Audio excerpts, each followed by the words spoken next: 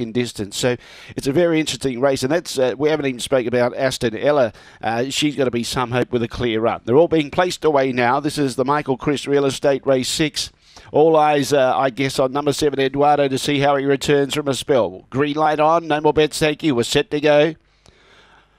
Away, he missed the start, Eduardo, showing speed out in 5. Bathtub Eddie, out wide, Airball's got to get across to second placing. On the inside is Monster Foxy. Running into trouble and cleaned up there was Canley Donny, and checked out of it was Zipping Fifi. Eduardo starting to stoke up. He's only 4 lengths from the leader. Here he comes now. Out in front, Bathtub. He ran into trouble. Bumped with Airball, and Bathtub Teddy out in front, trying hard behind those Aston Ella and Monster Foxy in the front straight, holding on Bathtub, and Bathtub Teddy wins second. Aston Ella, third placing was Dancing Brett or Monster Foxy, who pulled up quickly on the line.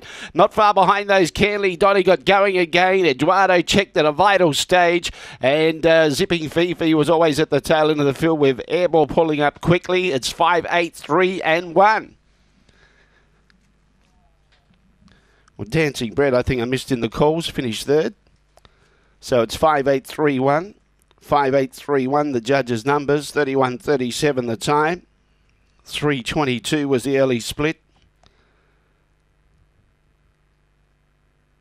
1528 was the run home. 1528 was the run home. So bit of action in the race. 5831, 5831. 3137 for Bathtub Teddy. 3/4 by 2. 3/4 by 2 the margins. 5, 8, 3 and 1. 5, 8, 3, 1. Let's have a look at